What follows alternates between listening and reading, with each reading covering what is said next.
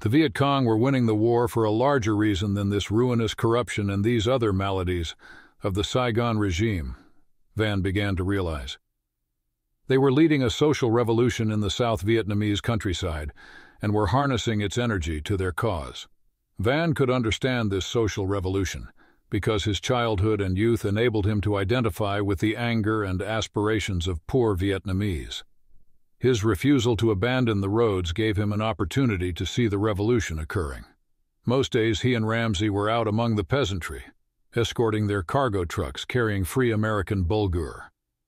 One wheat, the Vietnamese found it inedible and sold it for hog feed and used the money to buy rice, cooking oil, powdered milk, and other supplies to groups of refugees, or trying to move forward one of their programs designed to win the sympathy of the population.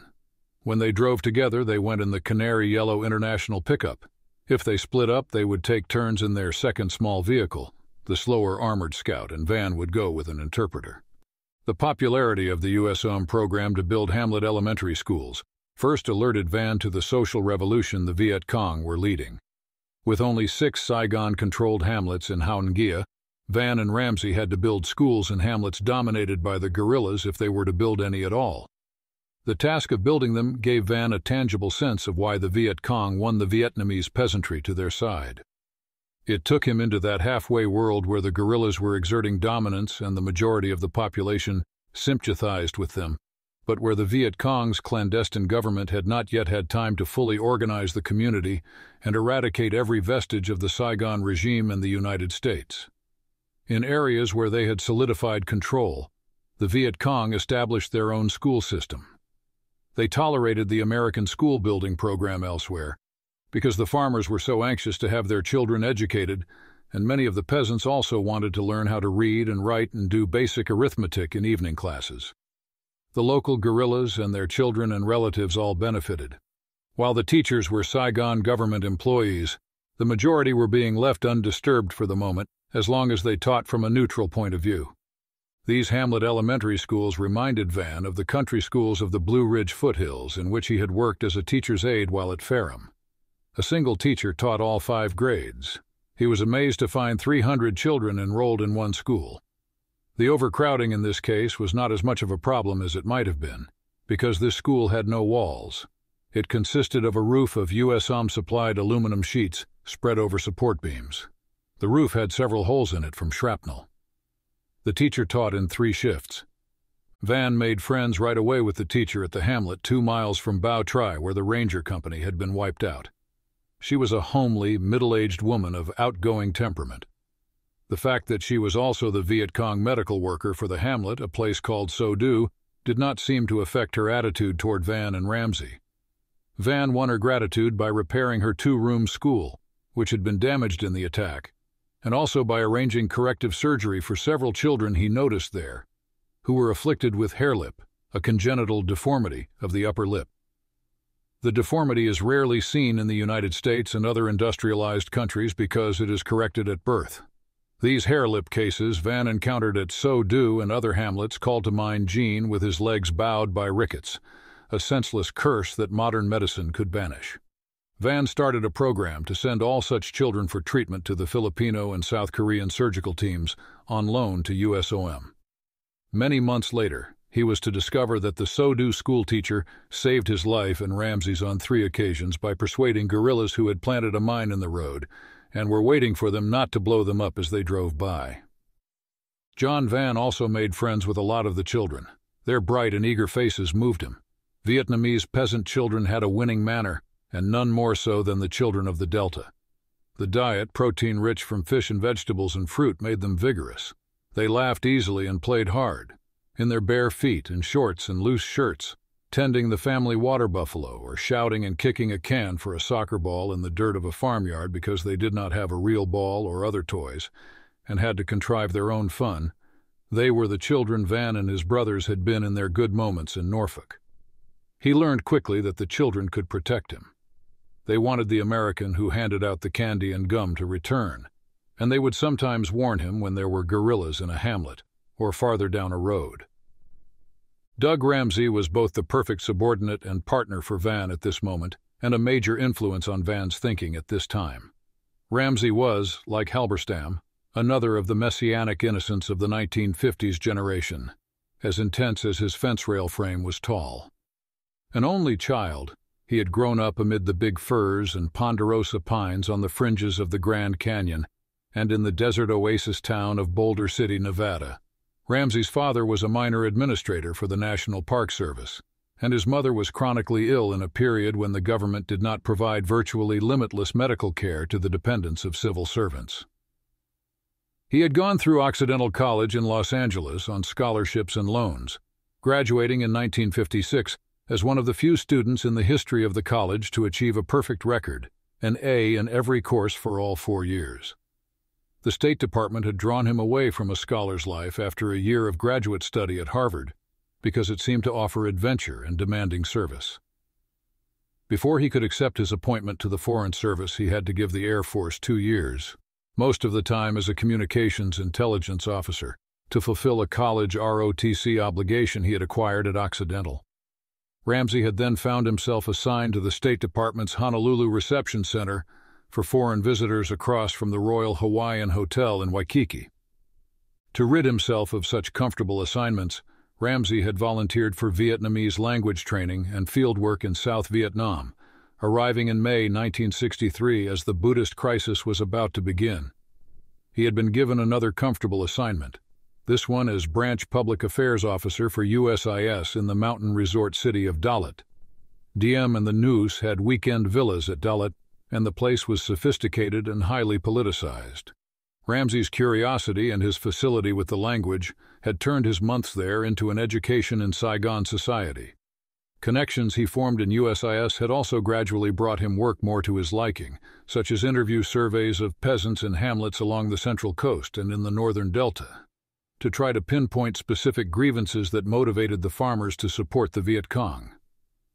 After nearly 2 years of patience and more volunteering, the State Department had finally given him a job he really wanted, detailed to AID an assignment to Hao Nghia in February 1965 as Assistant Province Representative.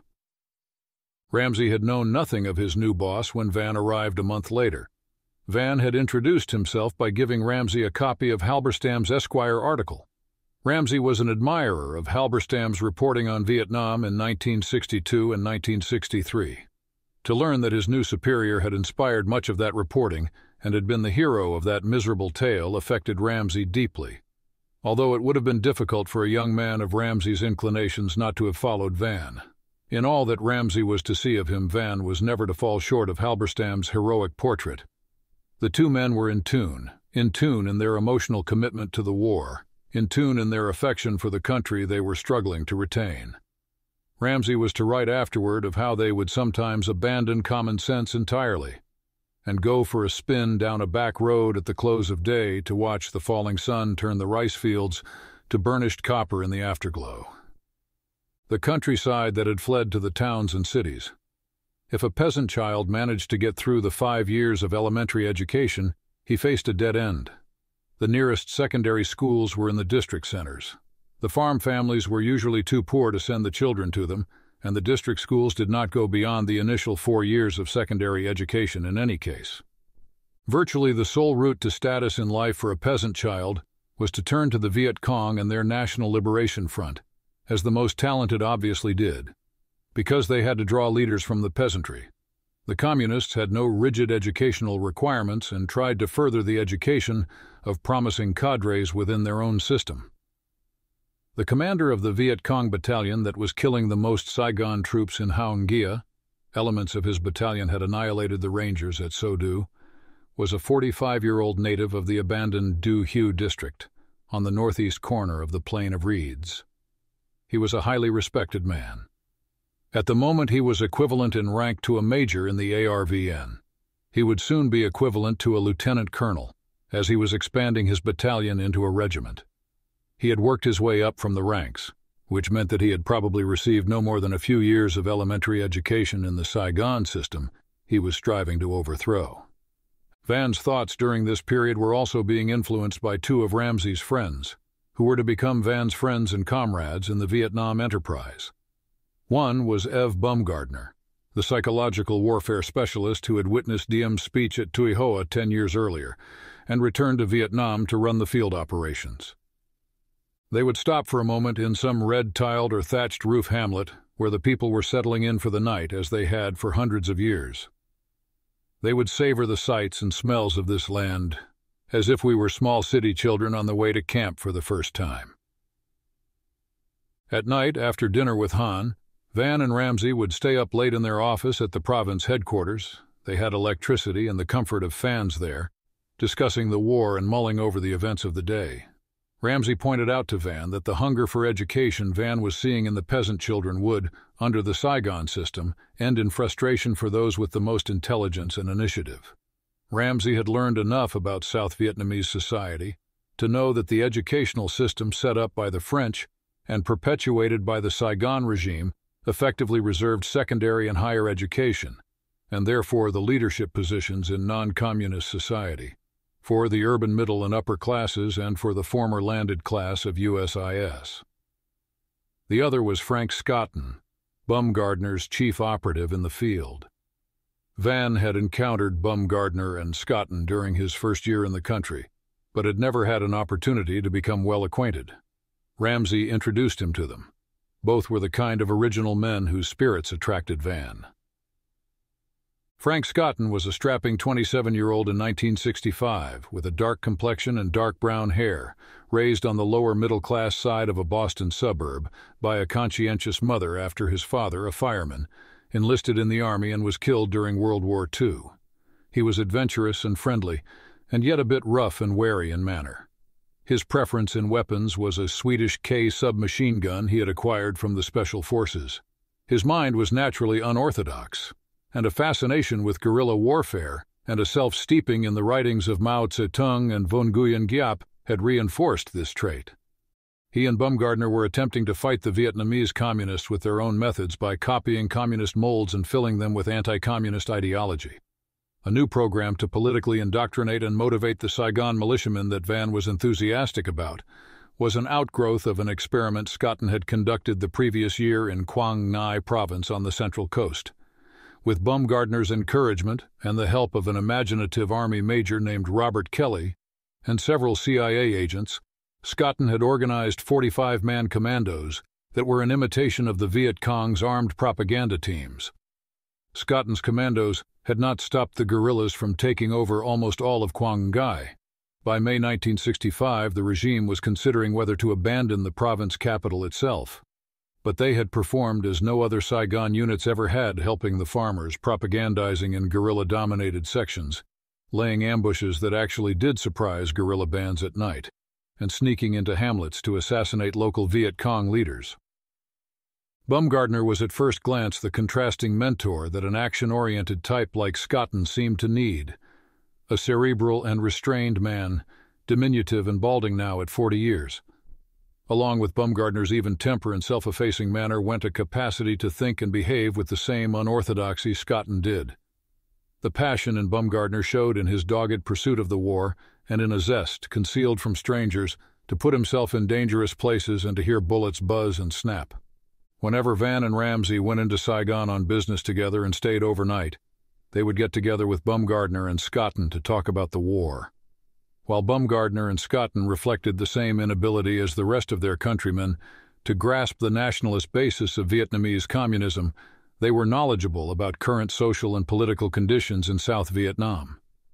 Both men were fluent in Vietnamese, and Bumgardner had married into a Chinese family that had lived in Vietnam for generations. They were convinced, like Ramsey, that the Viet Cong drew their greatest strength from the conditions that nurtured social revolution. They thought that anti-communist nationalism was still a viable alternative in the South, but only if there was a complete transformation of the Saigon regime. The United States could not simply take over the regime as Van's reflex had told him and run the country through Vietnamese front men. The regime had to be somehow changed into an entirely different kind of government that was responsive to the desires of the rural population. Unless a change was made, Bumgardner and Scotton believed the war could not be won. Even if the U.S. Army were to occupy the whole country and crush the guerrillas, the rebellion would break out again after the American soldiers had gone home. What Ramsay, Baumgardner, and Scotton said sounded right to Van because of what he saw in Hao Nye. By the end of May, he had seen and heard enough to express his new, and for Van, extraordinary appreciation of the war in a letter to General York. If it were not for the fact that Vietnam is but a pawn in the larger East-West confrontation and that our presence here is essential to deny the resources of this area to Communist China, then it would be damned hard to justify our support of the existing government. There is a revolution going on in this country, and the principles, goals, and desires of the other side are much closer to what Americans believe in than those of GVN, the Saigon government. I realize that ultimately when the Chinese brand of communism takes over, that these revolutionaries are going to be sadly disappointed, but then it will be too late for them, and too late for us to win them. I am convinced that even though the National Liberation Front is communist-dominated, that the great majority of the people supporting it are doing so because it is their only hope to change and improve their living conditions and opportunities. If I were a lad of 18 faced with the same choice, whether to support the GVN or the NLF, and a member of a rural community, I would surely choose the NLF. For 11 years, Van thought, the United States had been wasting Vietnamese and American lives and hundreds of millions of dollars attempting to preserve the unpresentable old order in South Vietnam. The task before him was so much larger than anything he had envisioned in Denver when he had decided to return to the war. What he had to do was to devise a strategy that was constructive rather than destructive, a strategy that could shape South Vietnam into a nation able to stand with the United States in the global struggle for the underdeveloped lands. After devising that strategy, he would have to translate it into a program and then into action by selling the program to those on high. The idealism that Garland Hopkins and Ferrum had instilled in him expressed itself in a desire to Americanize the world. When he looked at these farm youngsters, he did not simply see Vietnamese children. He saw potential Vietnamese counterparts of Lansdale's Filipinos, native leaders so infused with American values and so grateful for American help that they would naturally make the cause of the United States their own. Had we begun 11 years ago, he said in a lecture in Denver while on home leave that fall, we'd now be having the leaders emerging that we want. I think we can still do it through children like this. The war was also reaching a juncture that Van saw as an opportunity to implement a new strategy. By early June 1965, Westmoreland had more than 50 Thuosin American military men in South Vietnam, including 9 battalions of Marines and Army paratroops. Although the Johnson administration was being vague and public about the decisions it was reaching, more U.S. battalions were clearly on the way. They were arriving just in time. The Saigon government had been preparing to evacuate all 5 northern provinces along the central coast, the whole of the I Corps zone where the Marines now held the airfield at Phu Bai near the former imperial capital of Hue, as well as the port and airbase at Da Nang below it.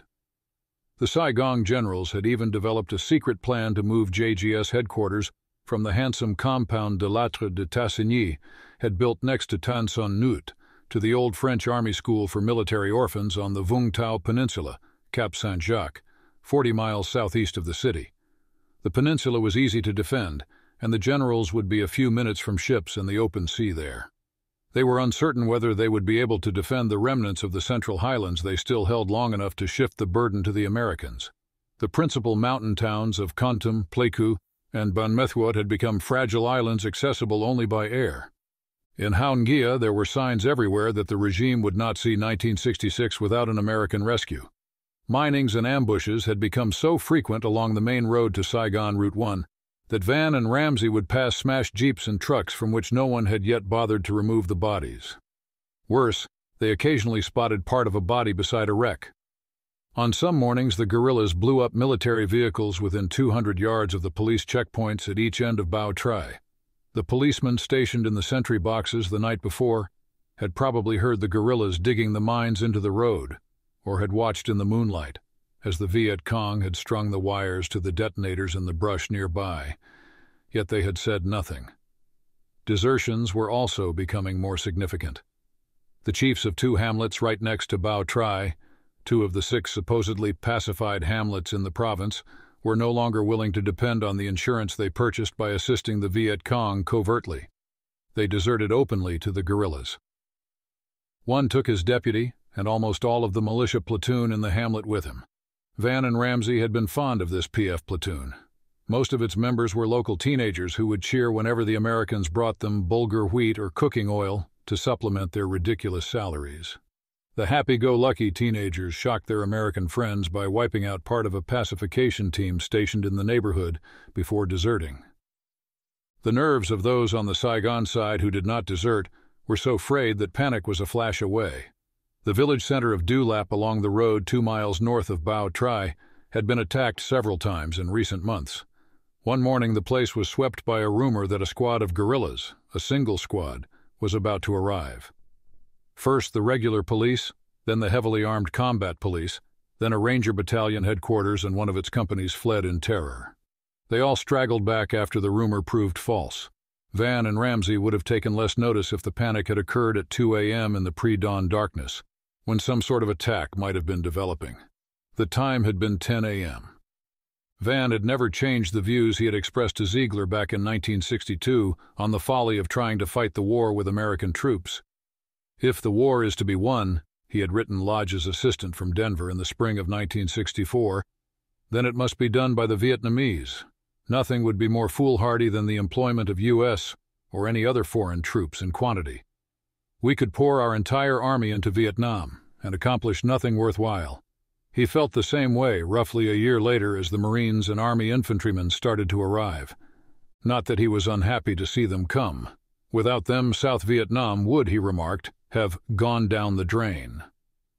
Their arrival meant an end to the much-feared danger that, as the regime neared collapse, some group of neutralist or pro-communist politicians would have civilian casualties.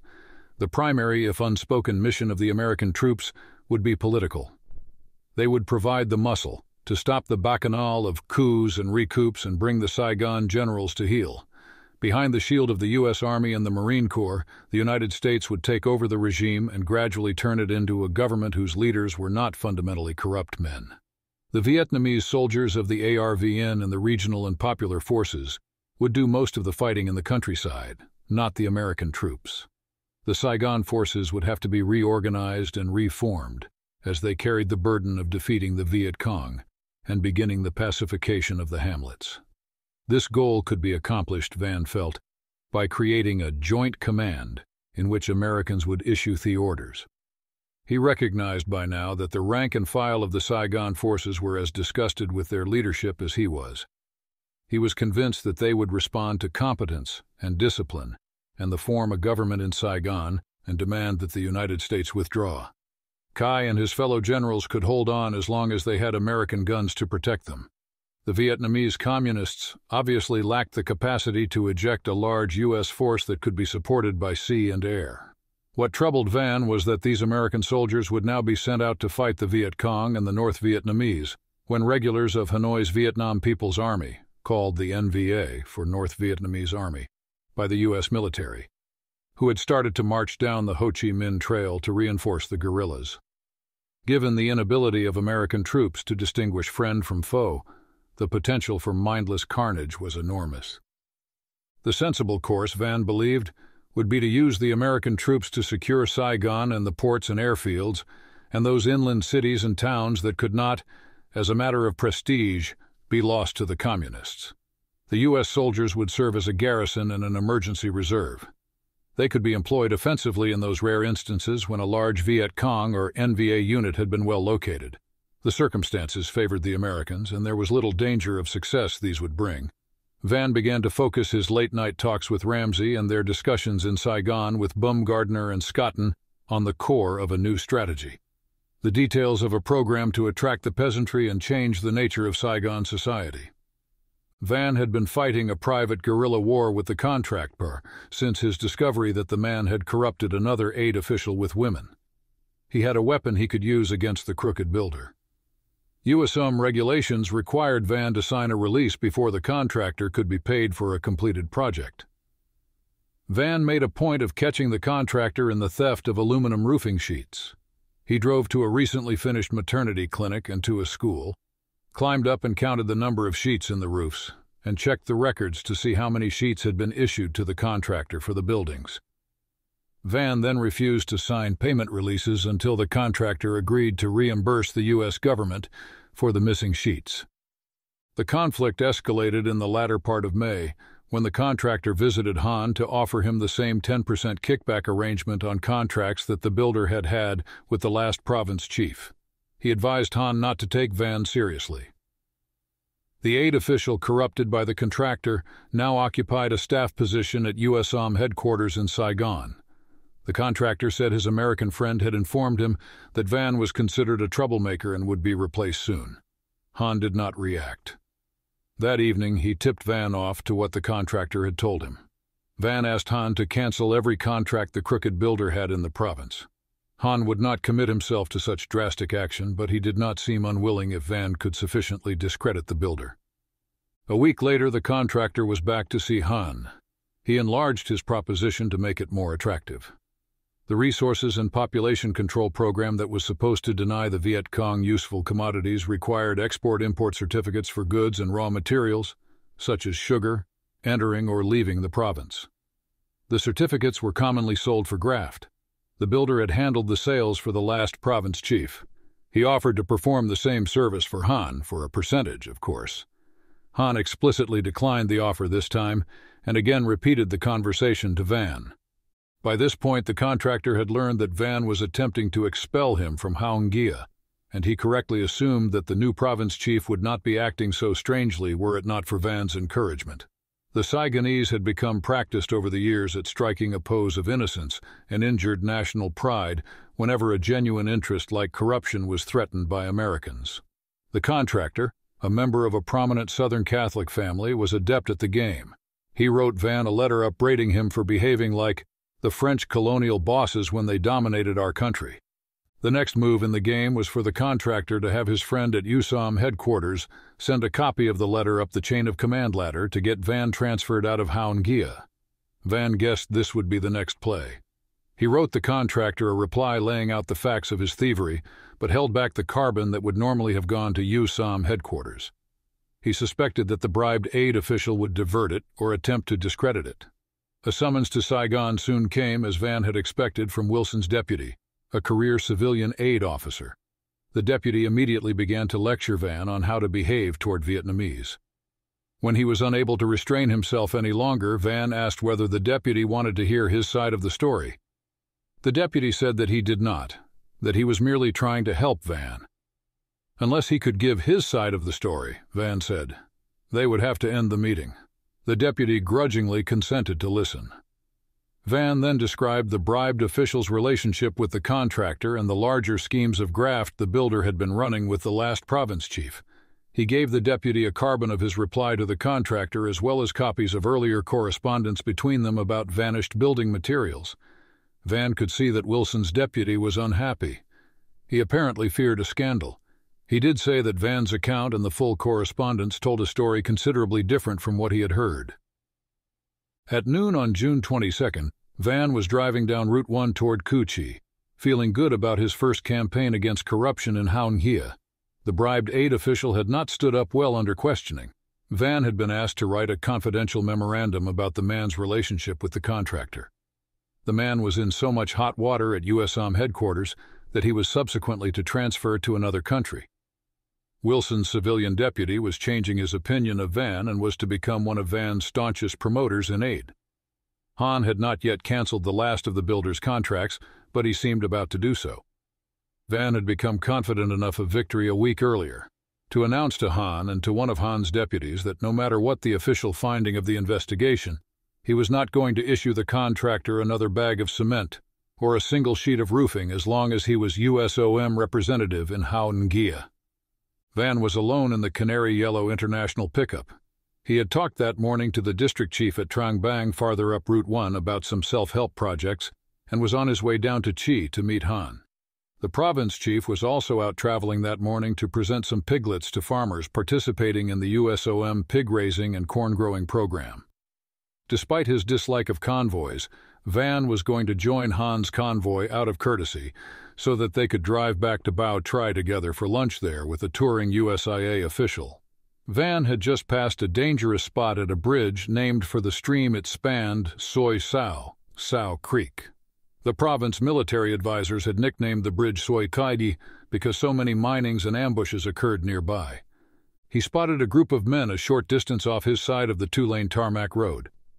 3 of them were armed and dressed in the black pajama-like garb that the peasants, the Viet Cong, and the Saigon militia all wore. They were walking in front of 6 young men who were stripped to the waist. The 3 armed men beckoned to Van to stop.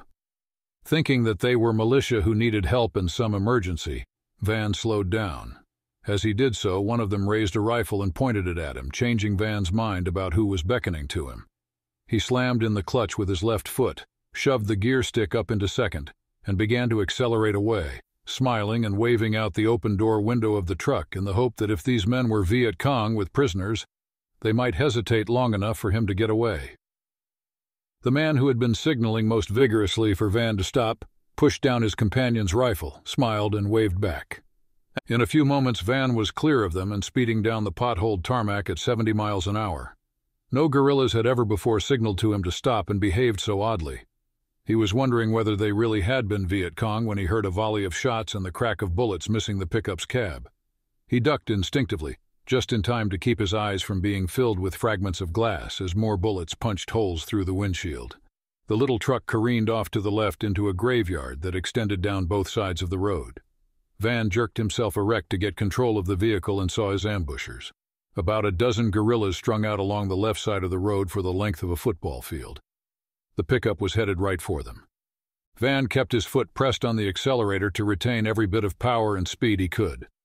As the truck fishtailed wildly down the edge of the graveyard, and Van fought the wheel to bring it back up on the road, he could see the guerrillas closest to him scatter to avoid being run over. 2 of the Viet Cong, both armed with Thompson submachine guns, were calmer than their fellows. They stood where they were and continued to shoot.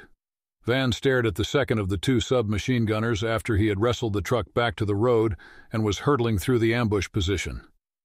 The man did not shoot at the engine or the tires. Instead, he looked directly at Van behind the wheel and kept firing short bursts from the Thompson gun to try to kill him. The bullets from the last burst as the truck passed, the guerrilla came through the open door window in front of Van's face, one bullet smashing its way back out through a corner of the windshield on the far side of the cab. The truck plunged off the road again into the cemetery on the right, apparently when the guerrillas shot out a tire. Van fought the vehicle back to the tarmac once more and thought he was free of the ambush when he heard a new burst of firing from behind. He turned to see 3 more guerrillas shooting at him. They were probably a second element of the ambush party who had been overconfident about the skill of the main group and had relaxed their readiness enough for him to dash past before they could begin firing.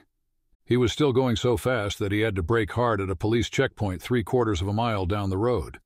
One of the policemen came running up to the truck with a first aid kit, but as far as Van could tell, his only wounds were scores of tiny cuts from the bits of flying glass on his right arm and hand that had been holding the top of the steering wheel and on his head and on his chest, where his open shirt formed a V. He indicated 15 guerrillas to the policeman by flashing his hands. They nodded. From their sentry box, they had been able to see the last 3 guerrillas shooting at him. Van decided to drive the remaining 4.5 miles to Cu Chi right away, riding on the rim of the wheel with the blown tire, in the hope of contacting a couple of helicopter gunships that had been over the vicinity late that morning. It took the district advisor half an hour to raise the aircraft on the radio, and the pilots could see nothing when they reached the ambush site. In the meantime, Van described the ambush to Han and the district chief, and then joined Han's convoy to Bao Tri after putting on the spare tire. The ARVN medic at the province headquarters cleaned the glass from the cuts, there were about 100 of them, and painted them with disinfectant in time for Van to have lunch with the visiting USIA official. The ambush had obviously not been a happenstance. There was only one vehicle in Hao Nghia painted canary yellow. The smile and the goodbye wave from the guerrilla who decided to leave Van to the ambush party, and the fact that the ambushers opened fire as soon as they sighted the pickup showed that they had been after him or Ramsey. He guessed that he was the target because he was the senior man, and Hao Nghia was so overpopulated with informers that the guerrillas would have had little trouble learning about his appointments and guessing his likely route that morning.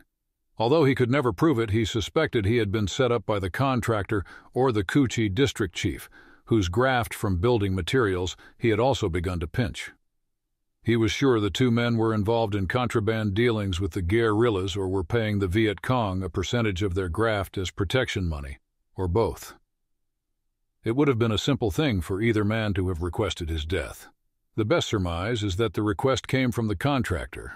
The man was to play both sides during a subsequent career as a Saigon newspaper publisher and politician, and thus probably had better lines to the Viet Cong in Haon Gia in 1965 than the district chief. He certainly had more reason to want Van dead. Han canceled the last of his contracts the day after the ambush. John Van did not change his driving habits, but he did change the color of the pickup. He had it repainted blue. He also began traveling with a carbine slung across his lap and several grenades on the seat beside him. He had lived, he knew, because of the accidental swerve into the ambushers and because they had been such poor shots. He calculated that they had fired 150 to 200 rounds in all, and he could count only 4 bullet holes through the metal of the truck, including one through the door on his side. A lot more bullets had come through the windshield. The interior of the cab was damaged from bullets ricocheting off the inner roof and sides. Yet the ambushers' overall performance had been bad marksmanship. Even the submachine gunners had fired from the hip in gangster movie style instead of taking aim. The little truck had also saved him by proving to be as tough as he was. The mechanics at the USOM motor pool in Saigon discovered while repairing it that every engine mount had snapped in two from the jolt of plunging off the road at high speed, but neither the steering nor the engine power had been affected. Van savored beasting the guerrillas as much as he did his encounter with mortal danger. He wrote in his diary that night, "Drove through the ambush. Must have been embarrassing to VC, that many men failing to get one vehicle and driver. Close." His small victory over the ambushers and the contractor seems to have spurred Van on toward the development of a formal proposal for the strategy he had been discussing with Ramsey and with Bumgardner and Scotton. Most of his writing time went into official reports. The absence of diary entries for the month of July indicates the extent to which he was putting what personal writing time he allowed himself into the shaping of a draft. He was also being spurred on by a White House announcement on July 8th that Henry Cabot Lodge would be returning to South Vietnam later in the summer to replace Maxwell Taylor as ambassador. Van had great expectations of leadership from Lodge and hopes for himself too, because of his political and personal acquaintanceship with the ambassador. Van's emotions and those of the 3 other men were also impelling them to try to devise something better than a higher level of violence, with no hope of a meaningful conclusion. The war had reached the point, they agreed, where only blind men could claim that continuing it indefinitely was in the interest of the Vietnamese. As bad as a communist Vietnam would be, and Van and his friends envisioned it as a place of Maoist agricultural communes, where even marital sex would be state-supervised, it would be a lesser evil than torturing these peasants with endless war. Tri was mortared during the attack on the Ranger Company. A shell crashed through the roof of the province jail and exploded in its single large cell, killing 8 of the prisoners and wounding 26 others. Many of the dead and wounded were captured guerrillas. Near the end of July, when Van was well into the first draft of his strategy proposal, another of those atrocities occurred that revolted him and Ramsey. 11 civilians, 3 of them children, were literally blown to pieces when a tri-wheel Lambretta minibus in which they were riding on the road from Cu Chi to Bao Tri ran over a new type of anti-tank mine the guerrillas had started to plant. The old-fashioned Viet Cong mine permitted discrimination because it had to be triggered by a man using a hand detonator attached to control wires. This new type was the sort employed by modern armies. It had a pressure detonator, probably American-made and captured or bought from ARVN stocks, that was set off by the weight of a vehicle passing over it. The Viet Cong had intended to blow up an M113 armored personnel carrier. They blew up the Lambretta because, loaded down as it was by the weight of the driver and his 10 passengers and all of their baggage and farm produce, the vehicle was heavy enough to trigger the detonator. The ferocious 20 kilograms of TNT the guerrillas put into such mines to be certain of demolishing an M113 ensured that no one would survive. The explosion blasted a crater in the middle of the road 7 feet wide and 3.5 feet deep. Van saw that Han exploited the atrocity for propaganda purposes, including the staging of a rally against the Viet Cong in a village center near the scene. The propagandizing was unnecessary. The relatives and friends of the dead spent days searching the swamp around the site to be certain that no part of a body was left unburied. They picked up the twisted remnants of the Lambretta and placed them beside the road as a temporary memorial, arranging the sandals of the victims around the shards of metal and lighting candles there. Later, they returned and built a small shrine at the spot and kept a candle lit within it. In a demonstration of the quality of intelligence the farmers could provide when they wanted to, the culprits were caught. They were 5 turncoat militiamen stationed at an outpost 400 yards farther down the road. The chief of the outpost was one of the traitors. He had supervised the planting of the mine. Han had all 5 court-martialed and shot by a firing squad in the marketplace of the village center. Despite their conclusion that ordinary Vietnamese would benefit most from a quick end to the war, and despite the grisly sights they witnessed daily, Van and Ramsey and Baumgartner and Schotten as well, did not want the United States to stop the war and give up the country.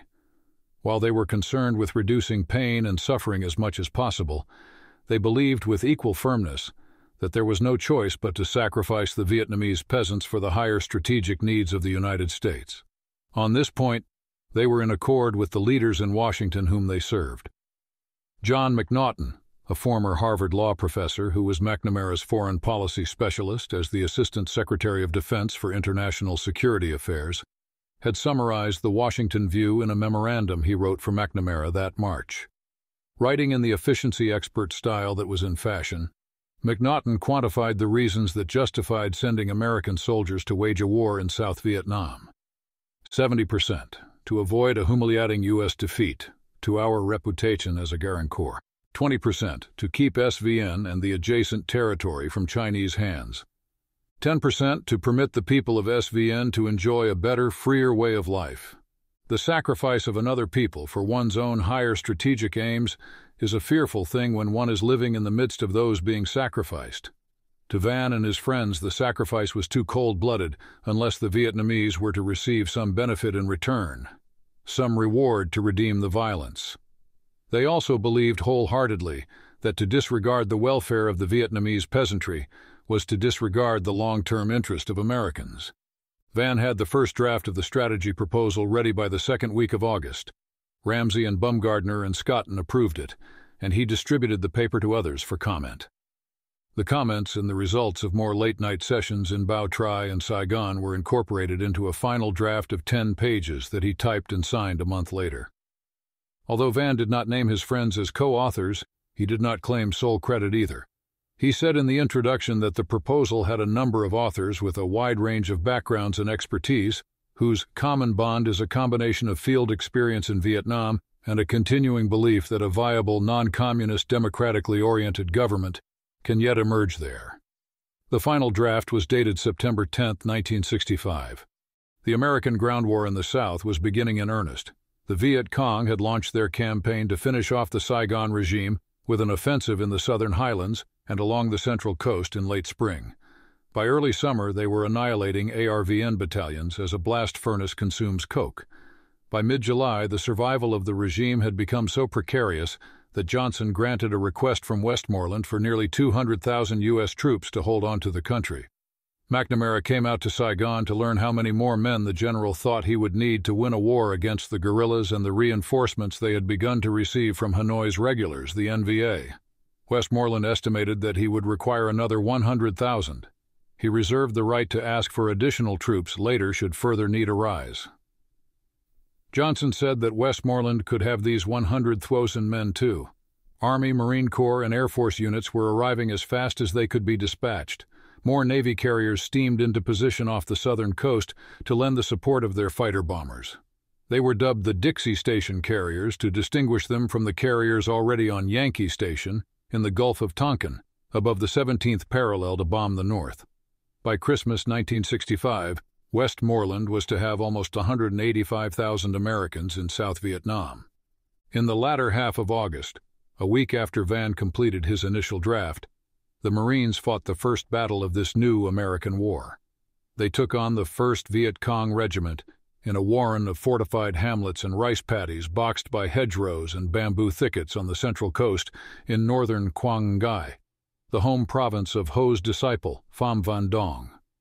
The guerrilla regulars had moved into the area to attack an expeditionary airfield the Marines had built on a stretch of beach just across the border in adjacent Quang Tin province.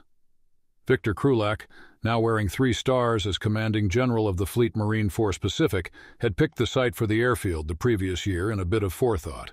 He had also given it a name after discovering that the beach had none. He had named it with a souvenir of his years as a lieutenant in Shanghai, calling it Chu Lai, the phonetics of the Chinese characters for his name. 2 battalions of Marines assaulted from the sea and landed behind the guerrillas from helicopters. They went after the Viet Cong with tanks mounting conventional cannon and flamethrowers, armored amphibian tractors, and another tracked killer known as the Ontos, with 4 recoilless cannon on its armored hull.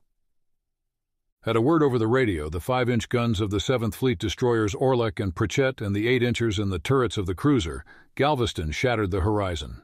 The Marine howitzers and the big mortars ashore also responded to the calls. The barrels burned from hurling thousands of shells.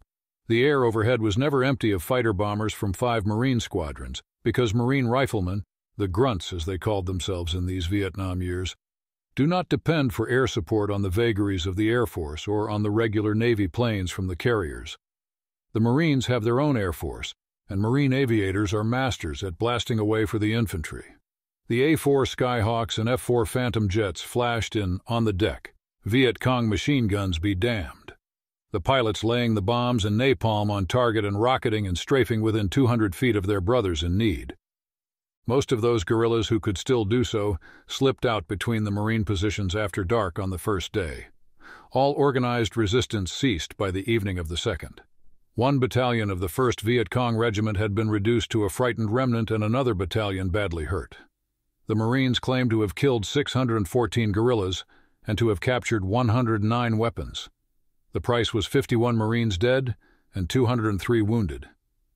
3 Amtraks, armored amphibious tractors, and 2 tanks were knocked out by recoilless cannons and grenades, and a number of others were damaged. The helicopters had lots of bullet holes. I got back to South Vietnam in time to fly up to the battlefield the day after the fighting. I had left the UPI after my first 2 years in Vietnam, gone to work for the New York Times, and been sent to Indonesia as the paper's correspondent there. Charlie Moore, who had resigned from Henry Luce's Time magazine in 1963 after it attacked the resident Vietnam correspondents, had become Saigon bureau chief for the Times in the summer of 1965. He asked me to return to cover the war with him. R.W. Johnny Apple Jr. joined us later. The Marines spoke with amazement of the stamina of their new enemy. There was a brigadier general at the battlefield command post, a short man with a pencil mustache named Frederick Karch, a veteran of Saipan and Iwo Jima and other islands of World War II. I asked him if he had been surprised. I thought that once they ran up against our first team they wouldn't stand and fight, he said. I made a miscalculation. Van thought that with the blood of American soldiers about to be shed in large quantities, their leaders in Saigon and Washington might feel compelled to face up at last to the failings of the Saigon regime and to the U.S. mistakes of the past 20 years. As he said in his proposal for a new strategy, he entitled the 10-page proposal, Harnessing the Revolution in South Vietnam. The idea was to gain the sympathy of the peasants by capturing the social revolution from the communists and American Raw. The short-range goal was to utilize this peasant support to destroy the Viet Cong.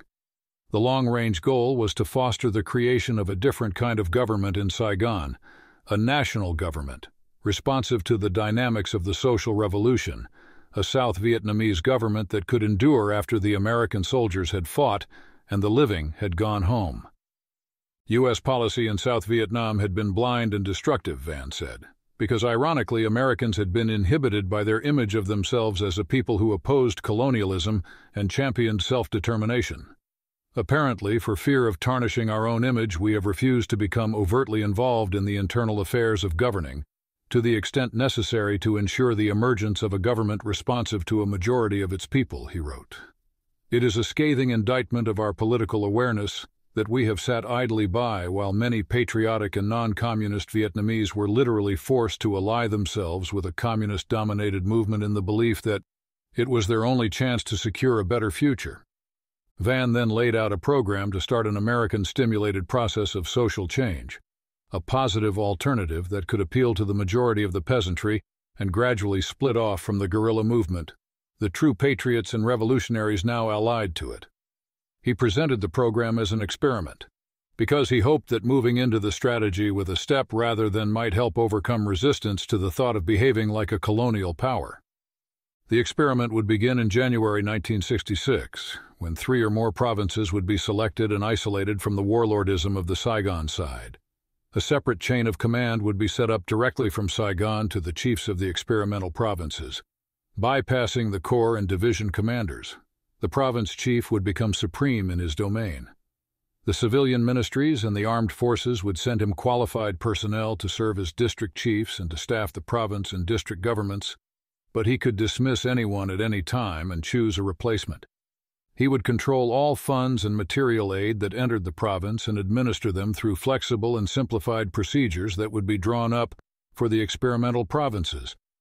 HP would also control all military units stationed in his province, including regular ARVN. The division and corps commanders could give him orders only during interprovincial operations, and care would be taken to see that these did not disrupt pacification programs. The chiefs of the experimental provinces were to be granted independence from the Saigon warlords so that their American advisors could direct them from behind the scenes. The advisory effort was to be drastically reorganized in order to be certain that the direction given was effective. The confusion and lack of common sense in the pacification programs of the Saigon ministries were mirrored in the behavior of the different American agencies in South Vietnam. In theory, AID had primary responsibility for the civilian pacification program. In fact, the CIA and USIS ran their own uncoordinated programs. Westmoreland's MACV headquarters, in turn, administered a separate military pacification effort. Van wanted a unified advisory structure in the test provinces. All of the American advisors, whether civilian or military, were to be pulled together into a team under a team leader who would be the senior American advisor for the province and the counterpart of the province chief. He could be either a civilian or a military man, Van said, but he should be selected with a care equal to the importance of his position. Given the control he would exercise over the province chief, the senior American advisor would be the real Goxener of the province. In another ploy to try to gain acceptance by promoting his scheme as an experiment, Van suggested a 3-year test for the strategy in the 3 or more provinces selected, with the hope that highly successful results might dictate expansion sooner. He was personally convinced progress would be so rapid that the program would soon be applied all over South Vietnam. With the material benefits it could offer, the United States could generate an astonishing reaction from the peasantry once corruption was eliminated, and the American millions were getting down to the poor instead of being siphoned into the feeding trough of the Saigon hogs. Van and his friends thought there was still time for the United States to steal the social revolution from the communists, because they had been struck by how shallow Viet Cong domination was in many parts of the countryside. This thinness of control, as Van referred to it, was the major reason he and Ramsey were able to move around Hao Nghia with such relative freedom. Bumgardner and Scotten had often been surprised by the same thing elsewhere. The guerrillas had progressed so rapidly since 1963 that in large areas they had not yet had an opportunity to train enough village and hamlet administrators and to indoctrinate the population sufficiently to solidify their rule. Van and Ramsey noticed the difference when they went into the old rubber plantation sections of Cu Chi District, where there had been communist organizing among the plantation workers before World War II, and the Viet Minh had found a ready base against the French. No children laughed and shouted for gum and candy in these hamlets. Everyone, adult and child, had a cold look. Van and Ramsey never dared to stay more than a few minutes. These peasants were as sensitive to Americans being their enemies as they had been to the French. As Ramsey was to put it, the pattern of struggle under party leadership had gone on long enough for what was in the mold to set. In much of the rest of Hao Nghia, the population did not seem so strongly bonded to the Viet Cong that they could not be weaned away with the right program of opportunity and material incentives. However antagonistic they might be to the Saigon soldiery and other representatives of the regime, and whatever they might think of the United States as a nation, they were friendly to individual Americans. They seemed to regard Americans as decent people of good intentions. At a minimum, they were ambivalent, like the schoolteacher at So Do.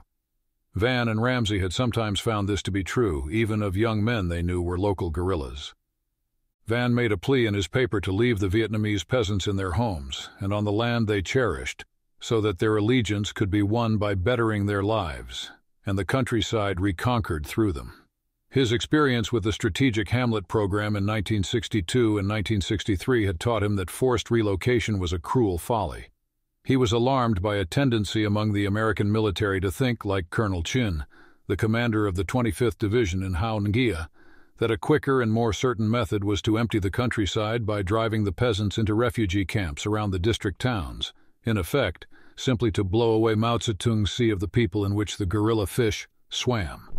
To Van's dismay, Chin, with the support of the 25th Division advisors, had declared several populated sections of Cu Chi District free bombing zones in August. A helicopter equipped with a loudspeaker flew over them, telling the peasants to move out or face the consequences. Van called the action idiocy in his monthly report to USAM headquarters. There were already 8,200 refugees in Hao Gia, surviving on handouts from USAM because the Saigon authorities would do nothing substantial for most of them. Roland Anthus had devised the free bombing zone system in 1962 as yet another way to generate targets and keep his pilots busy. The corps and division commanders and the province chiefs were encouraged to delineate specific zones of guerrilla dominance in which anything that moved could be killed and anything that stood could be leveled. The zones were also called free strike zones and free fire zones because they were open to unrestricted artillery and mortar fire and strafing by helicopter machine gunners once they had been marked for free bombing. By the summer of 1965, the system was being exploited to achieve a measure of destruction Anthus had probably not imagined, expanding constantly as more and more Viet Cong-held regions were marked off with red lines on the maps. Anthus had usually contented himself with sparsely populated areas. Now, as in Cu Chi, well-populated sections were among those being condemned. Moreover, the free bombing zones were only an indication of what was occurring. Many other guerrilla-controlled areas were being treated in virtually the same way, even though they had not yet been officially condemned, through the pre-planned strike system for interdiction bombing that Anthus had also put in place. At the end of August 1965, the U.S. Air Force announced it had destroyed 5 Thuosan structures in South Vietnam that month and damaged 2,400 others. In August, USAM headquarters had transferred Ramsey temporarily to Binh Dinh, the most heavily populated province on the central coast, to help with the mass of refugees flowing out of the countryside there. Of an estimated 850 Thuosan people in the province, about 85,000 had fled their homes, primarily to escape the bombing and shelling. Ramsey had written Van that he was running into stories of airstrikes in Binh Dinh, which make anything in Hao Gia pale into insignificance. The official explanation in Washington was that the homeless were refugees from communism, who were voting with their feet. Some, mainly Catholics and the families of militiamen, were fleeing the Viet Cong. The talk in the upper levels of the embassy and MACV and USOM was that while the flow of refugees was a temporary embarrassment, the refugees were a long-term asset because they were now under Saigon's control. They could be cared for and indoctrinated and someday sent back to rebuild their homes as loyal citizens, or given vocational training and jobs in small industrial parks that could be built on the sites of the shantytown camps that were springing up. Ramsey had written Van that he disagreed. "No one is about to convince me that such conglomerations of demoralized people are an asset under any conditions of amelioration USAM has brought itself to accept," he said. Wholesale dislocation of the peasantry would only worsen the problems the United States faced in South Vietnam, Van warned in his strategy proposal, and it was profoundly unjust. We expected an unsophisticated, relatively illiterate rural population to recognize and oppose the evils of communism even when it is cleverly masked by front organizations, he wrote. We have damned those who did not give wholehearted support to GVN without seriously questioning whether GVN was so constituted or motivated that it could expect loyalty and support from its people. As an example of the unthinking cruelty reflected in the American attitude, Van quoted a remark by one of the 25th Division advisors to justify Chin's action in Cu Chi District. "If these people want to stay there and support the communists, then they can expect to be bombed," the advisor had said. With the commitment of the American soldier, such ignorance entailed cruelty to Americans too. To persist in it was to risk the unacceptable, that a successful military venture will be negated by a continued failure of GVN to win its own people. The American soldier was merely buying time, Van warned. The major challenge now facing the U.S. and Vietnam was to use that time to break the communist monopoly on social revolution. The United States therefore had the right to act as a benevolent colonial power and push the current regime aside precisely because the need for change was so imperative. Every effort should be made to sell the wisdom of the program he was proposing and enlist their cooperation in reforming their society, Van wrote. But if this cannot be done without compromising the principal provisions of the proposal, then GVN must be forced to accept U.S. judgment and direction. The situation is now too critical, and the investment too great for us to longer tolerate a directionless and floundering effort that is losing the population, hence the war.